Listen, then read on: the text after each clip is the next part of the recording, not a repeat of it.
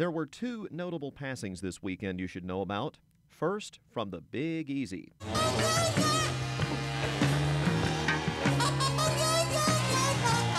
Dave Bartholomew may not be a household name.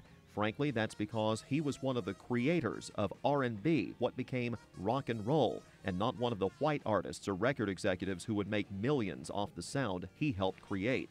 After serving in the Army, the New Orleans native created his own band, and then in 1949, he teamed up with a young New Orleans piano player to write The Fat Man. Fats Domino was born.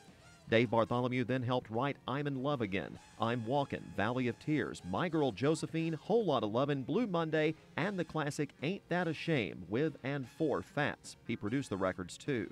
He also wrote for Lloyd Price, Elvis Presley, and many others. Dave Bartholomew continued to sing the blues and play his trumpet well into his 90s. His son says his heart finally gave out, 100 years and 6 months old. There's nothing in this world like a common purpose to bring people together.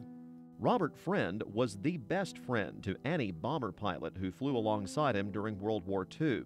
The man who would eventually be Lieutenant Colonel Friend was one of the Tuskegee Airmen, segregated from other Army units back then, but one of the most effective outfits in military history.